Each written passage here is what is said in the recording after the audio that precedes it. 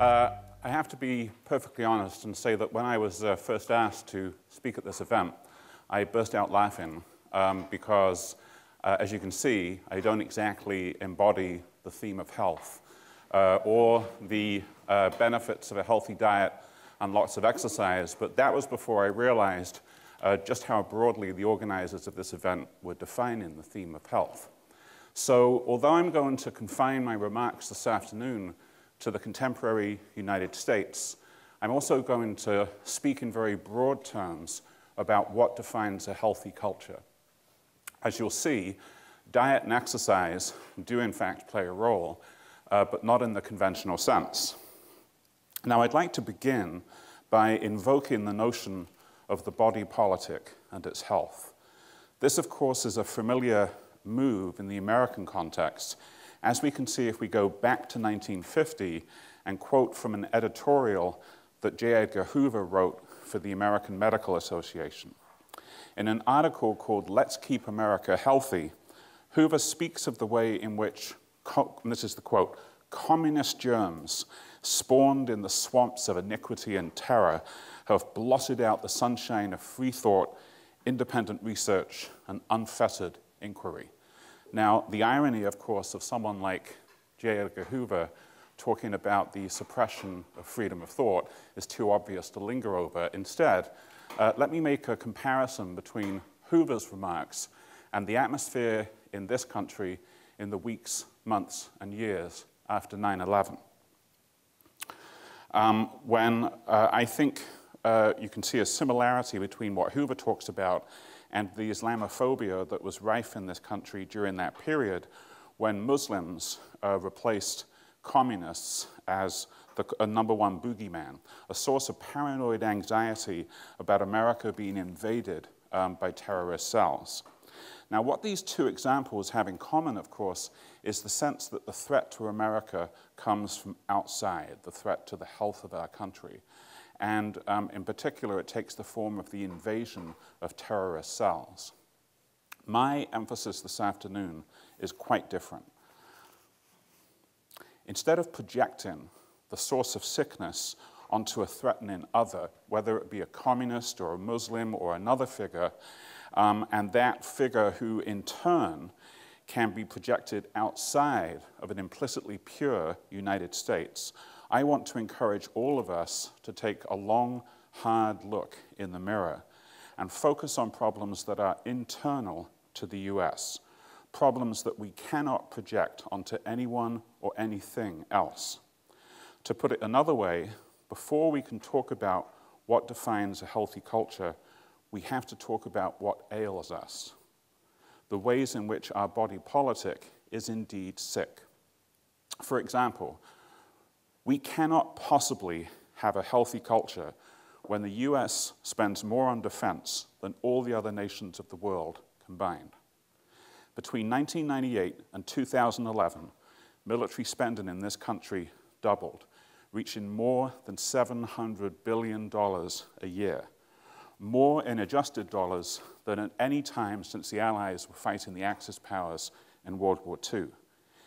Even though we have now officially withdrawn from Iraq and are apparently winding down in Afghanistan, US Special Operations Forces are currently conducting operations in more than 70 countries around the globe, suggesting that we will continue to wage a low-intensity form of warfare for many years to come. The military-industrial complex that President Eisenhower warned us about in his farewell speech in 1961 has come to pass with a vengeance, dominating our economy to an extent and for a length of time that even Eisenhower could not possibly have imagined. Similarly, we cannot possibly have a healthy culture when American drone strikes continue to kill civilians. Since 2004, for example, the Bush and Obama administrations have carried out hundreds of drone strikes in northwest Pakistan alone. Exact figures on casualties are very difficult to come across because these operations are shrouded in such secrecy. But the Bureau of Investigative Journalism found that since 2004, between 391 and 780 civilians were killed out of a total of between 1,658 and 2,597 deaths, and that 160 children were included among those deaths. The Bureau also revealed that since President Obama took office, at least 50 civilians have been killed in follow-up strikes when they had gone to help victims, and more than 20 civilians have been killed in deliberate strikes on funerals and mourners, tactics that have been condemned by legal experts.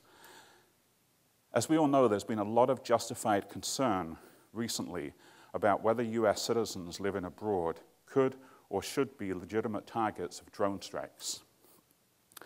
But are we really saying that the life of an American citizen should ever be considered more valuable than the life of a Pakistani child? If we are, then we are a sick culture indeed. We cannot possibly have a healthy culture when 1% of Americans own 40% of the nation's wealth, when millions of Americans who work full-time jobs cannot make ends meet because a minimum wage is very different from a living wage, when banks are considered too big to fail, but ordinary homeowners are considered too small to protect, and so they lose everything. And when in 2010, 49 million Americans, including more than 16 million children, lived in households that couldn't afford enough food. That means that 1 in 6 Americans and 1 in 5 American children lived in homes that directly face or are on the brink of hunger. Something is seriously wrong with the health of this country when the top 1% are taking in a bigger share of the nation's income than at any time since the 1920s. And yet, according to the New York City Hunger Coalition, that city's emergency food providers, organizations like food pantries, soup kitchens, brown bag programs, experienced a 20% increase in the need for their services in a single year, with the biggest share of that increase coming from families with children. And finally, we cannot possibly have a healthy culture when we make it both essential for young people to attend college in order to get anywhere in life, and yet at the same time, we make college so expensive that either those people cannot attend at all, or they attend and in the process accumulate so much debt that their life choices are determined by the existence of that debt. According to linguist and political activist Noam Chomsky, and this is a quote, "Students who acquire large debts are putting themselves through school are unlikely to think about change in society. When you trap people in a system of debt, this makes them efficient components of the consumer economy." Now, obviously, I could continue to multiply examples, but I trust that my main point is clear. Our priorities as a culture are so skewed toward aggression toward others, selfish individualism, and the acquisition of wealth over the common good, that it seems like an impossible task to develop a more healthy culture. Moreover, what I take from the Chomsky quote I just read is that for many Americans, this situation is perfectly fine. In other words, for some people, everything I've said so far would not be regarded as signs of sickness, but rather as signs of health, as signs that the system is working just as it's supposed to. And you know what? They're right. The things that I've described so far are not anomalies or breakdowns in the system. Rather, they are examples of what the Slovenian philosopher Slavoj Žižek has called objective violence, which he describes as a normally invisible type of violence that represents the smooth, everyday functioning of the capitalist system. Žižek compares this type of violence to what he calls subjective violence, which is the type of violence we see on our TV screens and computers every single day. These are acts of spectacularly visible violence committed by individuals that capture our attention for a moment and then they're gone. The subjective violence is exemplified by the recent shootings in Newtown, Connecticut. This tragic event illustrates the out-of-control gun culture that permeates this country, a gun culture that is another major threat to the health of our society. Thanks to the National Rifle Association and its supporters, efforts toward gun control are being weakened every day, and I wouldn't be surprised if the ultimate outcome of an event as horrific as the Newtown shootings would be precisely nothing. In other words, the continuation of the status quo. All of the problems I've mentioned this afternoon could be addressed easily. Cut military spending, suspend drone strikes immediately and indefinitely, increase tax rates on the wealthiest Americans, pay for students to attend college, increase regulation of the financial services industry, pass living wage legislation. Oh, and while we're at it, let's institute campaign finance reform, including the repeal of Citizens United, so that our democratic process is not for sale to corporations. We all know what needs to be done, but we also all know why it won't happen. Because too few people with too much money and too much influence is the very definition of a sick culture. So, what can be done? If we're looking to build a healthy culture, how do we do it? First, let me define what I mean by culture. To quote the English critic, Raymond Williams, culture is a whole way of life. By that I mean, culture describes all the ways in which we live in the world, experience it, and try to make it responsive to our needs by expressing our hopes, desires, and ambitions. It includes the creative activities that we usually associate with the arts and humanities, but it also includes forms of labor, the work of expressing ourselves through our everyday activities. Even though I'm going to conclude by making some specific suggestions about how we can build a healthy culture, I want us to keep this very broad definition in mind. In some ways, I am tempted to follow Bertolt Brecht's famous dictum, food first, then ethics, which I take to mean that one cannot possibly have a healthy culture when people are hungry. But I also want to emphasize that culture is not a luxury. It is a necessity just as much as food, clothing, and shelter. And a healthy culture should make this necessity available to everyone. That's why my first keyword in defining a healthy culture is access. I have a friend who's a public school art teacher, and 2 years ago, she lost her job because of cuts in art instruction in her school district. And since then, she's been unable to find another job for the same reason. Art and music should be considered just as essential for our kids as any other aspect of their school day, as crucial as science, math, language arts, lunch, and recess. If we're going to build a healthy culture, we need to give everyone access to the means to make and appreciate culture from as early an age as possible. My second keyword is implied by my first, and that is participation. Some people persist in seeing consumers as passive sheep who can be led by the nose by the culture industries in whatever direction those industries want them to go.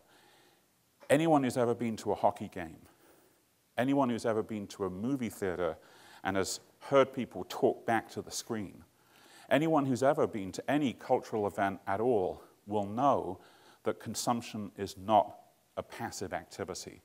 It is a passionately creative activity in and of itself. But with that said, in order to have a healthy culture, it is essential to give people the opportunity to create culture as well as to consume it. Now, everyone will have their own favorite examples of organizations that make this possible. I think, for example, of the Western New York Book Arts Center in downtown Buffalo that offers workshops in screen printing, paper making, bookbinding, etc. I also think of an organization like Squeaky Wheel, Buffalo Media Resources on Main Street in Buffalo, which is a grassroots, artist-run, and non-profit media arts center that promotes and supports film, video, digital, audio, and computer art by both artists and community members. These organizations do invaluable work in our communities by building a healthy culture from the ground up, and I think that's the only way to do it. Just as trickle-down economics is nonsense, so is trickle-down culture, except when it comes to the provision of funding. And that's why my third key word that defines a healthy culture would be structure. Despite the excellent work that organizations like Squeaky Wheel do, they spend way too much time and effort looking for funding when local, state, and national government should all be funding these organizations so that they can do the work they need to do. Instead, just the opposite is happening. Just as art and music programs are being cut from our public schools, we all know that these cultural organizations are the first on the chopping block when spending cuts need to be made. We need to make a structural commitment to providing adequate funding for these organizations. Without them, it's impossible for us to have a healthy culture. My fourth and final key word is also implied by what I've said so far, and that word is diversity. To go back for a moment to my earlier point about defense spending and drone strikes being signs of a sick culture, the journalist Glenn Greenwald has recently argued, and this is a quote, "It's not difficult to induce a population to avert its eyes from the victims of the violence they support. We all like to believe that we're good and peaceful people." Greenwald goes on to say that the American media makes it easier for us to avert our eyes by rendering the victims of that violence largely silent and invisible. This is why we need diversity in our culture, a diversity of perspectives produced by a diversity of organizations, enabling our culture to have what I regard as the ultimate foundation of health, and that is free and open debate. There are certain things that we can do to promote this diversity, and they would include breaking up the media conglomerates that currently dominate media in this country. A situation such that it exists now in the US, where fewer and fewer individuals and corporations control greater and greater parts of the mass media, cannot possibly be healthy for our culture. But as important as diversifying media ownership is, I repeat my earlier claim, a healthy culture is ultimately developed from the ground up. Diversifying and properly funding local organizations of the kind I described earlier is the best way to ensure long-term health. So, what part do diet and exercise play in this? Yes, they are important, but as I said at the start, not in the conventional sense. If we diversify our media diet by changing some structural features of our media, then we can exercise our right to be productive and informed citizens by being given the access to the means of participating in the growing and shaping of a healthy culture. This is a future that we all deserve, and we can make it happen. Thank you for your time.